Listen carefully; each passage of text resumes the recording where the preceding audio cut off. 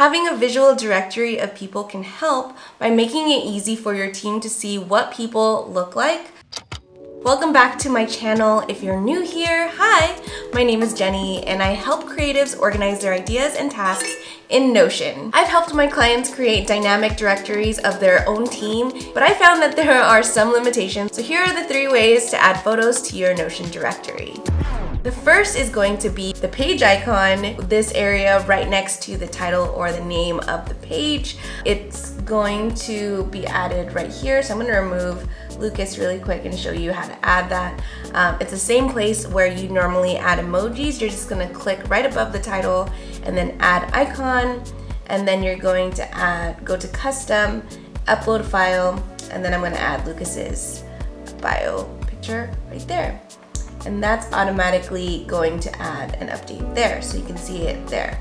What's great about this is that it'll be visible whenever you mention another page. So I have Best Friends with Cloud, and if you put mention, it's going to be included there. Same thing with this one. You can see that it'll automatically update and showcase someone else's image here as well. So when you click into here, what's great about this is that it's going to be slightly larger than the icon. There's no real change when it goes from the small view to when you're clicking into the page. So it's nice to have a very expected response whenever you're clicking into it. One of the cons for this though, using the page icon for the bio, is that if you use the page icon plus one of the other ways that I'm going to be talking about together, you could technically see the photo twice, and if that's annoying to you, then maybe just picking one or the other. The second way is going to be the cover image, and this is the area at the top of the Notion database item. You can also set the cover to be the main image or the page preview in the gallery view, but to see the cover, it's going to be at the very top.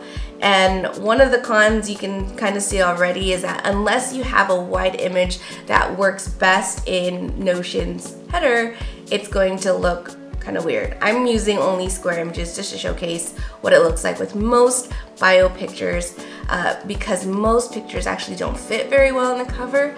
The pro is if you do have a very wide picture, this is going to be the largest view and it's going to take up the most visual real estate on here within the Notion pages. So that's how you're going to add the biggest image. To add and change the cover, I'm gonna remove Lucas again, but it's right next to where you added the icon. You're gonna click on add cover, click on that. It's going to automatically populate with a texture. Then you're gonna click on add or change cover, go to upload file, and then I'm gonna add Lucas here in this picture. So it's definitely not the best for square photos, but if you do have wider photos that are a good candidate for a bio picture, then you're able to add and update that there. And you can see that it's not going to look good. You can also reposition this. And in order to showcase the cover image here, you have to click on the 3 dots here, go to layout, and for the card preview on the gallery layout, you're gonna select page cover. And this is going to make it so that your page covers are the main preview of your gallery. The next way is going to be the files and media property, and this is a property that is added in addition to your name, the role. In order to add it, you click on the 3 dots over here, and then you're going to add a new property. It's going to be called files and media in the type, but you can always change the name to something else like headshot, so that it's a little bit more clear on what it is. But that's how you add a files and media property. And to add or update, you're just going to click into, I'm just gonna delete fogs really quick. You're gonna click into an empty cell and then click on, I believe it's going to automatically, no, you're gonna have to click onto it. Add a file or image and then choose a file, and then you're gonna click on your image, press open, and it's going to upload that image directly into that cell. There you go. You can also see that you can add multiple images here as well. So it's not limited to just one image like the page icon or the cover. You can add multiple images if you have multiple headshots that you're choosing from. I'm just gonna select the second picture of Fog to show, but you can include multiple pictures here too. So because it's files and media, you can add multiple images here, potentially. And one of the pros is that it's one of the easiest ways to add many photos, not all at once, but quickly, because you would just, if you have a table view, you would just click in and add a picture, click in here, add a picture, and so on and so forth. So it's a really great option when you want to, when you say have a long list of people in your team that you want to add images for.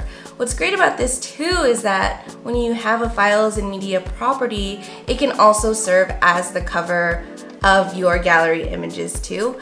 And I can show you this by going back to that layout for gallery, and instead of page cover, files and media is going to be available. If you don't have files and media visible here, that just might mean that there is not a property currently created. You're going to have to create that property so that it's visible.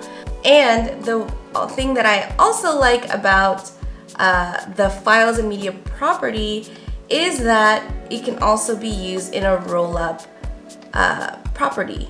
A roll-up property takes the properties of a relation property and if this is going way over your head, don't worry about it, but say I have the database with the team directory and then I have this database of best friends. I've linked this property together and it's automatically going to take the picture. So for example, if I happen to go to clouds, I'm gonna go add another image here. Let's see, I'm gonna pick this picture of me and Lucas. I'm just gonna add it to clouds so we can see what it will look like. And then go back to Lucas. And the roll-up picture is going to be, yes, there we go. The roll-up picture is going to have that change reflected in that roll-up. So anything that's associated, any changes that are happening with cloud, whenever it's linked to this, it'll automatically showcase. So that's what is great about the files and media property, is that it's a very flexible way to use it because you can have it visible in your gallery view, you can use it in your roll-up properties, and it just makes it a lot easier, and it's very fast to add to. So those are 3 different ways, but there's also another bonus way for you to add photos, and that's to the body of the pages itself. So if you go to the body of your page, you click into here, you can do a / and then type in image and upload images this way by adding them in here and pressing open. So it's going to update and add images to the body itself, and you can set this to be the cover as well by setting the card preview to page content when you have content in the body. If there is text above it, it's still going to pull the image. It's going to pull the image up into the cover before any text. If there are no images in the body of the page, the preview would just be text. So that's just something to keep in mind if you're going to be utilizing images in this space. I'm gonna try to add him again. Lucas. Okay, there you go. There you are. So one of the good things about this is that it's in the body. This is also a really great way for mood boards to be visible, because if you don't want to go through having to add things in the cover or the files and media property, this is another great solution because it's very large and it's not constrained by the cover itself. One of the cons, however, is that it can't really be utilized or exist outside of the page. If you can notice that as it lives on the body, the page icon has been updated to this like blank document icon that signifies whether there is content living on the body. So you can't really see it outside of it beyond this gallery view or within the page itself. So there are some limitations with that. Having a visual directory of people can help by making it easy for your team to see what people look like, or celebrating people on your team by highlighting them individually, or introducing your full project team to a client at the beginning of an engagement. And these are all different ways that my clients have used their team directories and photos and headshots. So hopefully this is helpful for you as you develop your team directory for your own team and adding in images so you don't run into any issues and you're able to optimize all the beautiful headshots that you have. So if you want to see how I use my Notion for myself, check out this video where I walk through my latest Notion tour of 2023, where it's my safe space for creativity, focus, and flow. And I encourage you to explore all of my other Notion tips and tricks if you need to. And let me know if you need any help with anything else by leaving a comment below.